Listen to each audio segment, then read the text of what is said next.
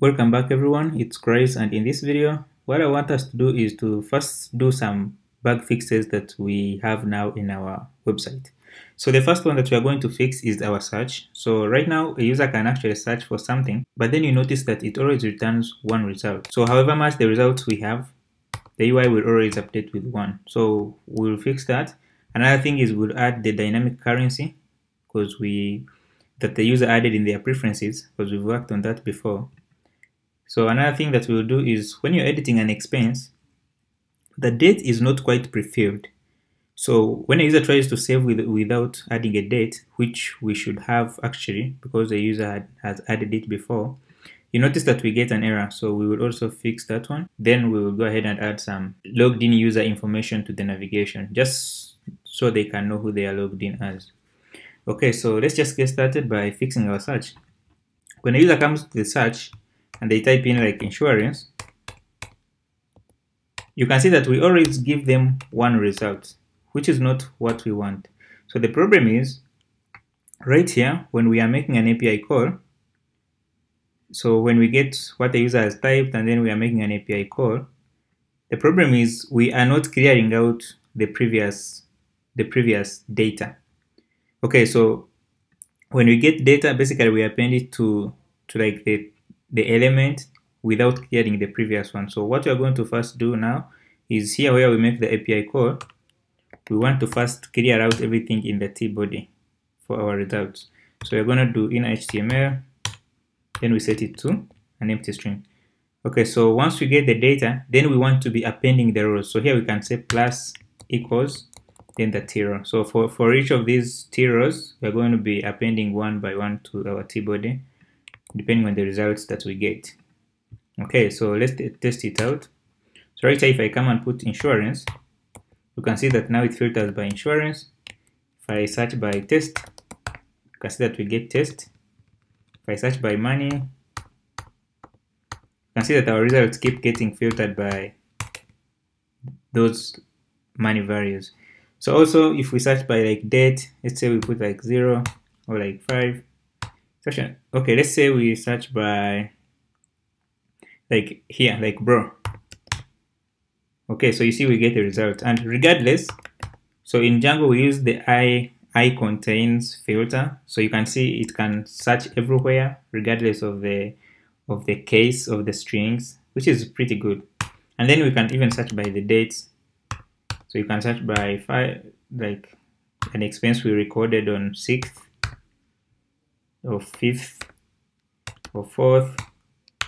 So yeah, now the search is working, as you can see. So the next thing we're going to do before we leave, let's just update this currency. Okay, so this is the index view of the expenses. So if we come back to our views.py right here, so where we have the index, basically what we could do here is query the database for the currency of the user. So now we have this preference model. Let me just bring it up. And if we look at the model, we have this user preference, and then it has a currency. So in the views.py, we are going to query for the currency. So currency equals user preference objects .get. Then we are going to get by the user, who is going to be, so we are going to get by the user who is the current logged in user, and then we want the currency. Okay, so let's import it. So from preferences, actually I think it's called user preferences .models import user preference. Okay, so this gives us the preference, the currency preference. So now we can send it to our template. So let's add it in our context, and then we send it. Okay, so right here, this sends it to our template. So in the template, actually our import is complaining. So let me first fix it a bit. Okay, so this can easily fix it like this. Okay, so in our template, index.html, so just here templates, expenses, index.html, right here where we have currency, right here, Now we can put our dynamic currency, which is currency. Okay, so let's reload. It's actually not updating. So let me find it. Okay, this is the search output. So actually in the search output, you are going to need another way to bring it in, because we can send it from actually true, we can keep it here. So when a user is searching, you can see that it changes. Okay, but then I want to wrap it into these circles, just so it looks a little bit better. Okay, let's reload. Let's try to search. Then you can see that the currency is there. So let's also put it right here. Okay, let's test it out. So you see by default it is there. So if we come in here and change it to like USD, or maybe ZAF, then save, you can see that changes are saved. So when you come back around, you can see that now it updates to ZAF. Okay, so that's all and good. So the next thing we are going to do is now add some user details on the navigation. So if you go to our base.html, which should be in your templates, you will notice that we have the form. This is the logout form. So also you notice that we have the search bar, which I'm going to remove because we don't really need it. So in the URL right here, I'm going to add another li. It will contain an anchor. So this one I'm going to give it a class of navlink, because I want it to pick up some styles if available. So this mainly would be the one to go to our profile page. So for the href, I'm going to keep it null by default because we don't have a profile page. So right here, I'm going to bring in the username, which we can get from, so we can get the username from request.user.username. Then you can see that we have root over there.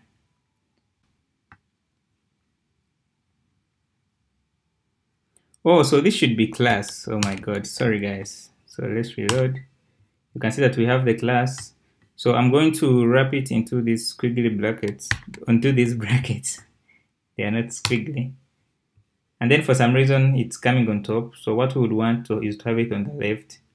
So right here I'm going to write some custom CSS just to have it there. So on this URL, I'm going to just add an inline style. So I'm going to give it a display of flex. Then I'm going to give it a flex direction of row, just so it's on one row. Then I'm going to align item center. So let's see what we got. So right now you see that it moves to the left. So now we can now style the sign out button. So about the sign out button, I'm going to give it a style here. Actually, I'm going to give it some bootstrap classes. So I'm going to push it from the top a bit. So empty. I'm going to push it by 2. Then we don't need this, of course. Let's reload. You can see it moves down a bit, but I want it to go further down. So let's check 3. Okay, it looks good. So on the left, we also need to leave some space. So ml left, let's leave 2. So if we reload, yeah, looking good. So you can see that that one is set up. So okay, so the next thing you're going to have to fix is when you go to our edit page and then try to save this without editing the date, you see that we get an error. To fix this, we are going to need to provide a value here. If we go to our template or edit, you notice that the input type is date, but then we are not passing a value. So the value basically will be the value of the current expense. So we can pass it in by giving the value property or the value attribute, and then right here we need to put the value. So to get the value, we can get it from values.date. This here alone will not actually work. So that's because the input expects a certain format. So right now, if I save this and then came back to the website, if we reload and try to save, you still can see that it's failing. And that's because we need to format it in a way that we'll be able to pass. So for us to format it, we are going to use this date filter. So right here, I'm going to pass in a filter for date. So the filter now here can take in a format. This will be year, month, then date. So once we save that, then come back to our app, if we reload, you can see that we have a date pre-filled. Very good. So now when we save, you can see that it saves, which is good. So now that that's done, we have actually fixed most of the bugs that we had earlier. So in the next one, I'm going to be building out some chat functionality and then also the income CRUD stuff. So if this video helped you, please give it a thumbs up. Subscribe to the channel so you can get notifications when we post new videos. I'll see you guys in the next one.